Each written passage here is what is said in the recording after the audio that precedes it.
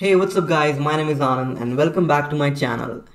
In today's video, I'm going to be explaining how to analyze your Google Ads campaign inside your Google Analytics 4 account.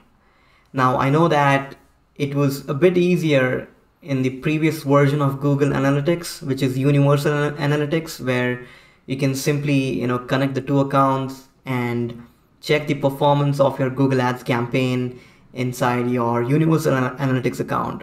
But with GA4, it's a bit different. It's a new platform. It's a new, product by Google. So I'm sure it takes time to learn. So I'm going to show you how exactly you can analyze the data and the campaign performance in your GA4 account.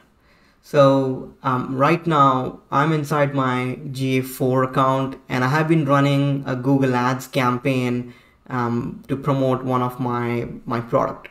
So what I'm going to do is, in order to view the campaign performance, you need to click on the reports tab and then the acquisition overview. On this screen you will see pretty much an overview of like users, new users, but as you scroll down you will also get to see a column that says view Google Ads campaigns. So click on view Google Ads campaigns, and this is where you will get to see data coming in from your Google Ads into your GA4 property.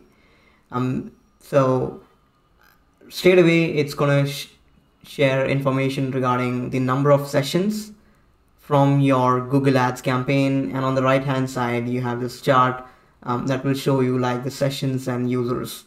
But the key thing to analyze over here is your actual campaigns, right? So as you scroll down you will get to see the name of this campaign, the total number of users, total number of sessions, engaged sessions, Google Ads clicks, so how much money was spent, cost per click, conversions, cost per conversion, and all the good stuff when it comes to the website performance through the Google Ads campaign. Now the next thing that we want to actually figure out is at an ad group level. So how are different ad groups performing? Which ad group is helping you to reach your target audience? How much time they're spending, how much conversion rate is coming from those specific ad groups, and even like if there are any micro events like page views or time spent on page or signups or anything of that sort.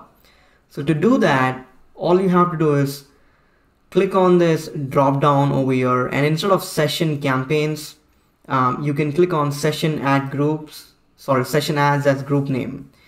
So as you can see, inside my campaign I only had one ad group. So right now you can see just one ad group over here, but let's say in your campaign you have multiple ad groups, then you will get to see all the ad groups over here and the metrics for each of those ad groups. That's fine. The next best thing is click on this drop down, and then you can click on this Google Ads keyword text.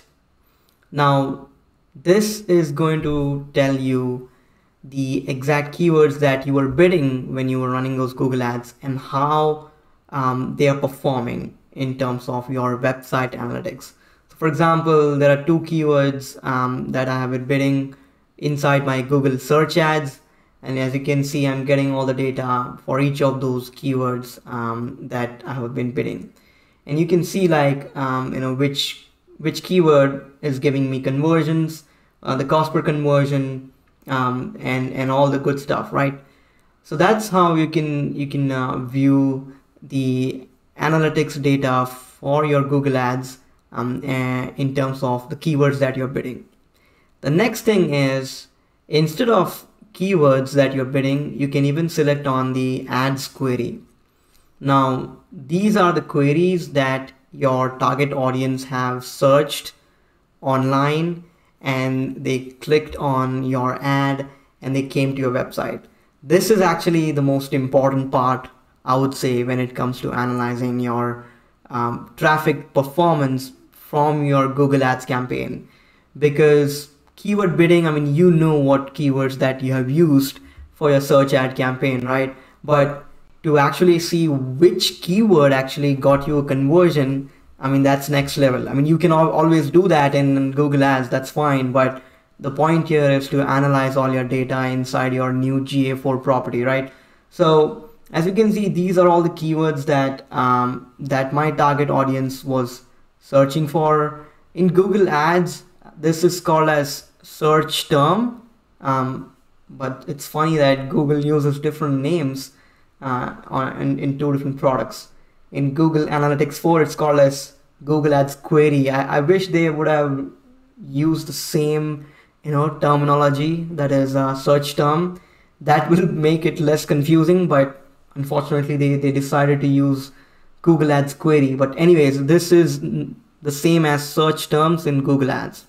Okay, so these are the queries that my target audience searched, how much traffic I'm getting from each of these queries, and you can see I got 2 conversions on this particular query, which is online digital marketing courses with certificates. Okay, so as you can see, like, it's a pretty good way to analyze your metrics and data inside your GA4 property. So that's pretty much it. I think the other thing that you can do is you can even click on this plus, and you can probably add additional segments. So I'm just gonna see if this works. I'm gonna say user and then town city, and then let's see if Google Ads oh, look at that. Yeah, it can figure out. That's awesome.